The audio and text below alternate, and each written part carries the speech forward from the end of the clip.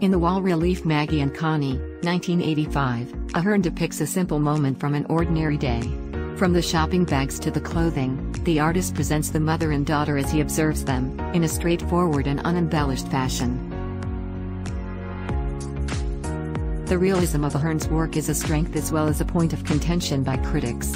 Often described as hopeful, honest, and unpretentious, his works have also stirred a wide range of emotional and political responses and been cause for protest.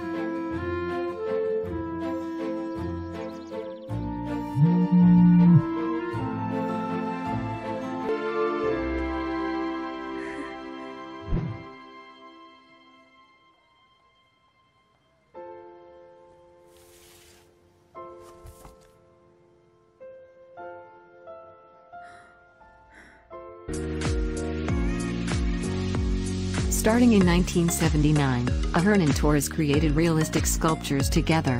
The residents of the impoverished neighborhood of the Bronx posed as the models for these works.